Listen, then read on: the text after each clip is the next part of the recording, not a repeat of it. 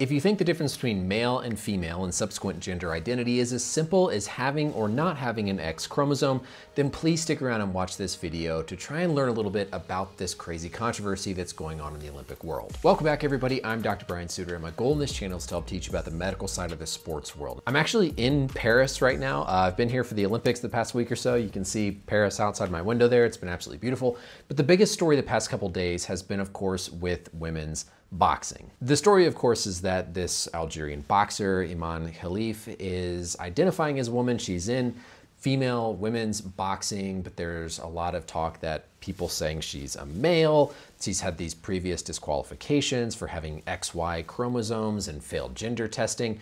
And so why in the world are we letting a man compete in a woman's sport, especially boxing? This is not the first time we've seen a big story like this. You might remember this track and field athlete, Caster Semenya, who was a middle distance runner who was disqualified from running certain events because of this whole differences in sexual development diagnosis and picture. This is going to be as simple as possible of an embryology, or the study of how we grow and develop, genetics and physiology lesson, so I can try to open people's mind to some of these challenging discussion points. Our genes are the blueprint for how our body functions and is built and is made. We get one half of our genes from our mother and one half from our father. That means most humans will have two genes for sex. That can be either an X chromosome or a Y chromosome. Now, typically a female sex will have an X and an X chromosome, and a male sex will have an X and a Y. The contents of those chromosomes are what determine how we are going to develop either into a female, talking about sex again, or a male, again, talking about sex. So classic female sex, XX, classic male sex, XY. Now, interestingly, whenever we are first conceived in the womb, we all start off and we have the potential for our sexual organs, our gonads, to be either female or male. The presence of specific genes on the Y chromosome differentiate that down a pathway to become male. So without that Y chromosome turning on the pathway to become male, everybody would go down the female path in terms of their sexual development. So if you have a normal functioning Y chromosome, that turns on the pathway to send you down to have male sexual characteristics, male genitalia, etc. That's the basic black and white kind of bread and butter of how things normally go. But as you can imagine, there are a lot of possible errors in not only the genetic composition, but also what happens from the downstream physiology standpoint. On that Y chromosome is a specific gene that turns on a lot of the testosterone, the androgen signaling pathways that form the gonads, the external and internal sexual characteristics. So we're talking about the external signs like breast, gonads, etc., versus the internal genetics. With these differences or disorders of sexual differentiation, or DSD, the genetics are XY, so you have that Y chromosome that's trying to turn on the pathway to fully have those male characteristics, but there's abnormalities that don't give the normal male gonads, male hormone profiles. So what you are left with is a very convoluted, very complicated picture of varying degrees of both physiology from a hormone standpoint to external physical characteristics that are what we see when we look at somebody to make us think male or female in the traditional sense. Oftentimes with these athletes, that results in higher levels of testosterone that gives them more of this athletic advantage.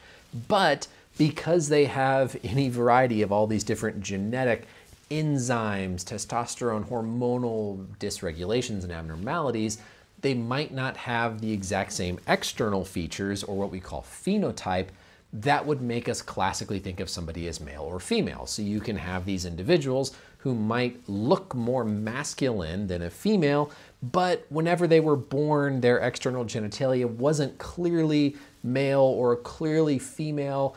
And then you can imagine all the stress and anxiety and everything that comes downstream of that when you don't have clearly male or female features. This is not always a black and white thing. And these DSD syndromes, these disorders, are far more common than you would think. These are not like 1 in a million types of things. And if you think of an athletic population where any sort of physiologic advantage might make you rise to the top, there's actually probably a high number of these individuals that are high-level athletes because they have had that boost in their physiology.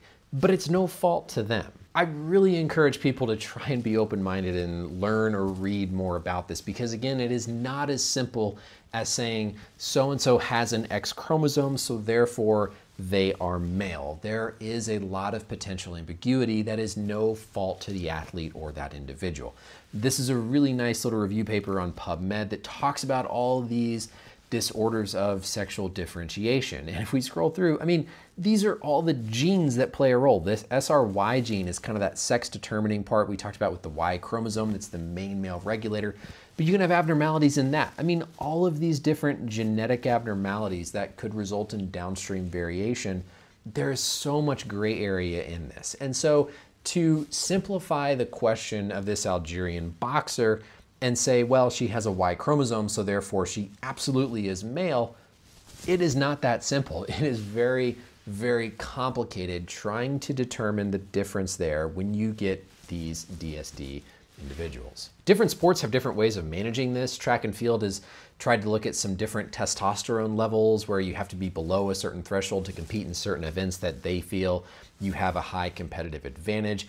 But there's no consistency across the sports world in terms of how these athletes are managed and handled when it comes to a sport and differentiation that has been historically male and female. I don't know the answer to this. I'm not going to act like I know the answer for how you handle these athletes who, again, at no fault to their own, are in this really difficult situation where their whole life they have not clearly looked or felt in the classic sense that we think of as male or female. They want to do sports. They want to be athletic. Maybe they're really good at their sports, and so that's a good outlet for them. But then they get further on in life and we discover this thing and we run into these questions of male and female. So think of putting yourself in that woman's shoes. I don't think necessarily that this Algerian boxer is trying to like deceive the system and just win gold medals. But think about being a child and having one of these known, diagnosed differences in sexual differentiation syndromes where you don't look like your friends who are female or male. You feel different because of your hormone levels. How are you supposed to put those people in a box of purely male or female? Again, I don't know the solution. I don't know the answer, but I wish that we all had the intellectual maturity to not just see these headlines, not see the way somebody looks, and automatically assume that just because we are told they have a chromosome, they must be male or they must be female.